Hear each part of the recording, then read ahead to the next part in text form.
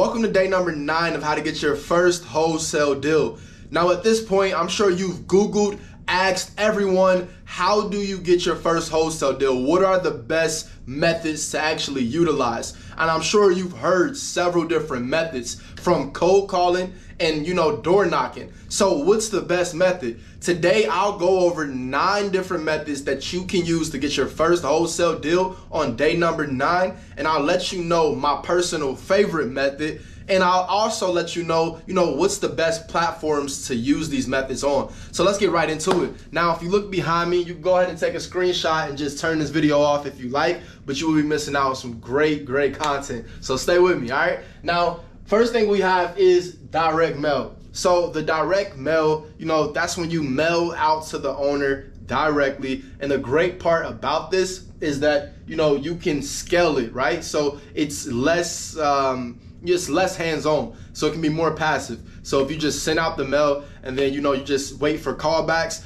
so that can be a good thing or that can be a bad thing. It depends on the kind of person you are, right? So it's also a good thing because it's easily scalable. So you can just send out X amount of mailers to get X amount of deals. Once you figure out that ratio, then you'll be in a great a great situation, you'll be in the beginnings of creating a great business because you're able to scale it, right? All right, so bandit signs. Now, bandit signs, guys, tell you a quick story. I used to ride around Cincinnati putting up bandit signs all around Cincinnati, Ohio, and the bandit signs, I ended up getting about 5 different callbacks. I ordered about 500 bandit signs or 200 bandit signs, put them up all around the city. I was not about to go take them back down. That was not happening. So long story short, after 5 different callbacks, the main thing I got from bandit signs was a person, another wholesaler trying to sell me a deal was what I got from bandit signs. So at this point, I think bandit signs maybe worked, and I'm not gonna say, because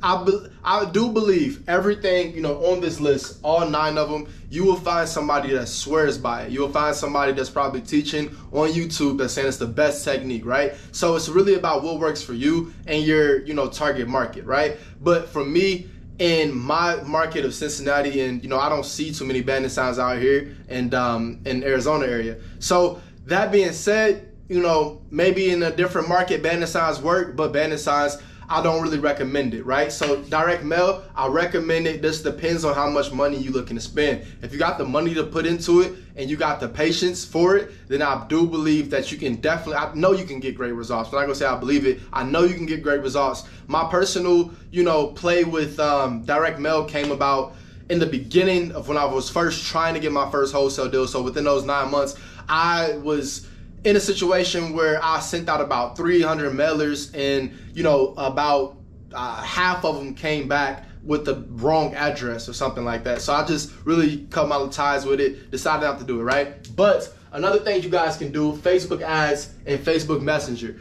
That's something that I actually tried doing myself. So I tried doing the Facebook ads and the Facebook Messenger thing, and for real estate wholesaling, and the way you do that is basically targeting the interests of the client, right? So the interests of somebody who may be a real estate wholesale, client, potential client, right? So that could be somebody who's looking to relocate, and Facebook has all these different kind of interests. So relocation is one of them, buying a new house, selling the house, need money, or interested in kind of quick cash loans and things like that. So there's a whole bunch of different interests. They got age like 68, and I know that some of the laws have changed with that stuff, but they got age like over 60 years old, or like a certain income level, a projected income level, buying habits, buying interests, just interests of a regular person, regular day hobbies. All of those things are within Facebook Ad Manager. So I'm not going to say it's impossible. I'm not going to say it's let me see. I'm not going to say that it's like the best thing though, because I've had several people reach out to me that said, let me run ads. Excuse me. Let me run ads for you. Let me, do all these things for you. And I declined it just because with my personal experience, and also I've heard that it's really not that big of a, I've heard different, I can't say though, because again, everything works for everybody, right? What I've heard and what I've personally experienced is that it doesn't work for me, but it's not to say that I'll never go back and do it, but can say that it's not my focus right now when it comes to a real estate point of view. But Facebook ads in general are great when it comes to other different avenues, right? So Facebook Messenger though, Facebook Messenger was interesting, right? So I tried it for a little bit, but I recommend you guys definitely trying this one out. It's kind of like another one that you want to see on the list, but it's great because the conversion rate was amazing because you're hitting people on their Facebook, and these are people that are on Facebook. You get what I'm saying? If that's your audience. So that's something to check out. I think both of those could be good depending on, again, how much money you're looking to use. The pro of it is obviously the scalability, and you can be hands-off, passive. But when it comes to these passive ones, right, I'm cut from the cloth of I'd rather be active versus reactive. You get what I'm saying? So I'd rather be working towards something versus waiting for something to come towards me. Because when I'm working towards something, I know for a fact I'm going to meet something gonna be in my path. You get what I'm saying? You can't keep not working out when you're working towards something. But if you're just sitting there being stagnant, then you're not only sitting there being stagnant, but you're actually moving backwards. Just because you're waiting and you're not getting better every day. So that's my thought process on it. So I would say use kind of these direct mail or like Facebook ads.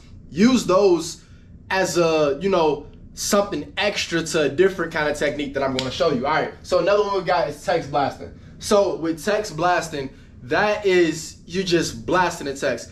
And with text blasting, I'm going to recommend Launch Control to you guys. Launch Control was a great service. It cost about $400-500 to set up into like for the first month, and then I think after that it was like $150 a month or something like that. So check it out though. It's a great service. That's for the text blasting. I can tell you the text blasting wasn't for me.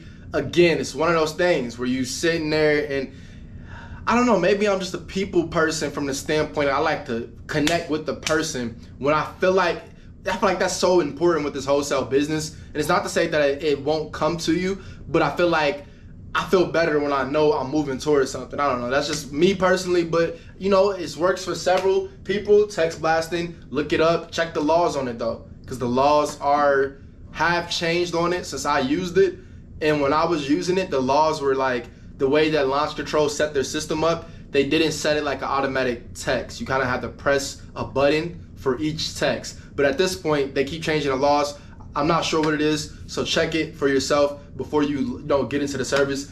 And for text blasting, I'm not sure about direct mail bandit signs. You can Google that where you can get it from. For the text blasting for the Facebook ads, there was I forgot the name of it, but I believe MailChimp is one of them that you can use. But there's also another kind of flow thing that you can use to set up the Facebook Messenger bot. And I forgot the name of it, but it's a monkey. But look it up. It's called Messenger Bot. So Messenger Bot, look that up, and it's something that you'll be able to use to use Facebook Messenger if you like to.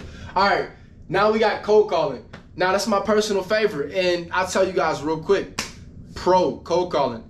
If you're looking, to get entry level, where the barrier of entry from the standpoint of price and the data, you have to set certain limits because you can look up and you spend more on cold calling than any of this other stuff just because of the data that you have to buy. However, I love the fact that the time, so you're putting time in is more active and you got things working, coming towards you as you putting time in. But I believe cold calling is great for somebody that's new starting off and somebody that's experienced. And if you are going to scale that, you have to use, a triple line dialer. And not only a triple line dialer, but hire a caller. I would say hire a caller, train them, hire a VA, or maybe if you just want to hire a VA from an agency, a reputable agency, then do that. I've had my experience of trying to train people and work with people from an incentive point of view, being commission based. However, for me personally, it hasn't worked out successfully yet.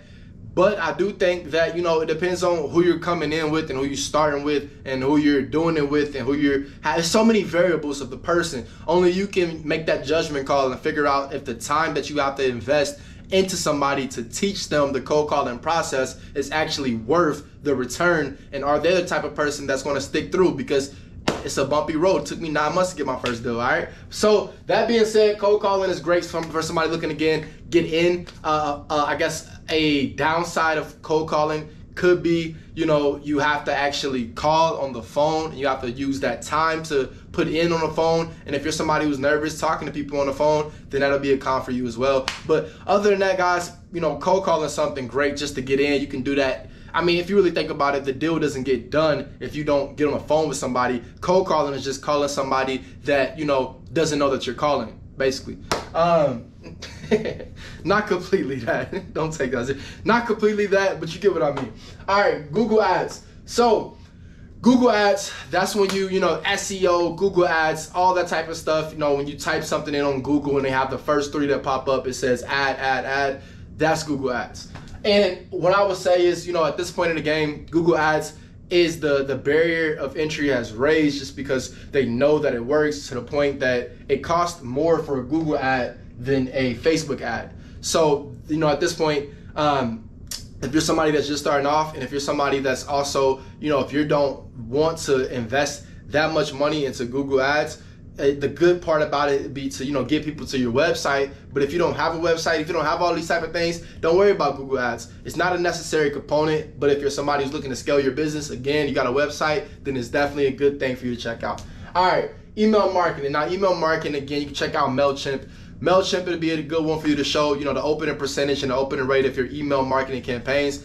However, email marketing, you know, it depends, guys, because at this point in the game, I can tell you with my emails, I don't really check them that much. I have like a ton of unopened emails, but for the emails that I'm checking for, I'm checking. You get what I'm saying? So if you are checking for the emails and it's, you know, that's a judgment call. What I can say, the good part about it is it can be free oftentimes. Like literally you can send those emails out for free. You can collect them for free. All of those things can be free. They're just about setting up a sales funnel, or also if you are, you know, calling for sell by owner leads, or if you're emailing realtors, all of those kind of things. You know, email, you're ultimately going to use it in some capacity, but just be ready to get on the phone. So don't forget about that.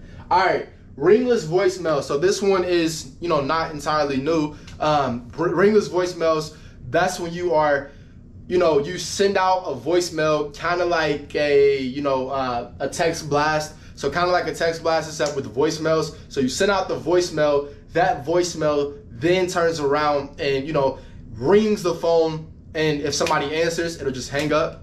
And if, you know, they don't answer, it'll just like ring the phone like one time and it hangs right up. So if they don't answer, you know, it rings the phone like one time, hangs up. And if they do answer, it hangs up. And if you just leave the voicemail like, hey, this is D'Angelo from, you know, Jungle Properties. I'm calling about the property on 123, you know, whatever lane, 123 Main Street. Wanted to know if you were interested in selling, you know, give me a call back at your earliest convenience. But it has to be way general, because just like text blasting, if you're texting people from in a specific area, then it has to be general. So a basic idea is like, hey, my name is D'Angelo. I work with Jungle Properties. We're looking to purchase 3-bed, 2-bath homes throughout the 5763 zip code. Your property matches our buying criteria. Give us a call back at your earliest convenience. We look forward to hearing from you. Have a great day.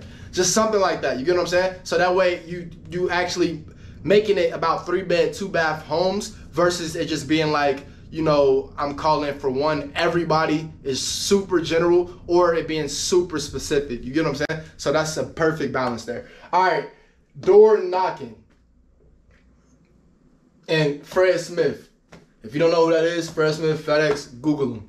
All right, door knocking. So door knocking is when you pull up and you knock on the door, and when you knock on the door, they answer the door and you say, you want to sell your house? And they say yes, and then you pull out the contract, they sign it, and then you go home. That's door knocking. It happens like that every time. So check out door knocking too if you like to. All right, guys, my personal favorite throughout all of these, though door knocking works so perfectly, I would say cold calling, right, is my personal favorite. And when I say like my personal favorite, it's because, you know, it's because of all the pros that I really told you guys. Guys, you gotta excuse me. It's starting to do that little rain stuff out here again. You know how I get. All right, cold calling, perfect. I love it.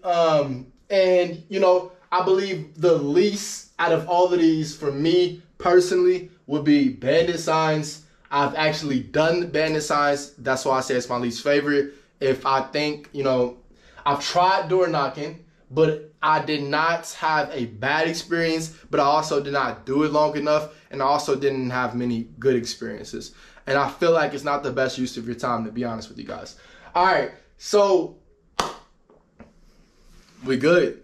Day number 9 of how to get your first wholesale deal. Guys, make sure you tune in tomorrow. We're going to put it all together. And if you got any questions, make sure you DM me. And as long as you have your heart in every step, all of this stuff will come easy to you. It'll be simple. It'll be like, it's supposed to happen. So go with your heart. Whatever one feels right is the right choice for you. I can't do the work for you, but I definitely want to bring the work to you, all right? Now, as always, get to stepping.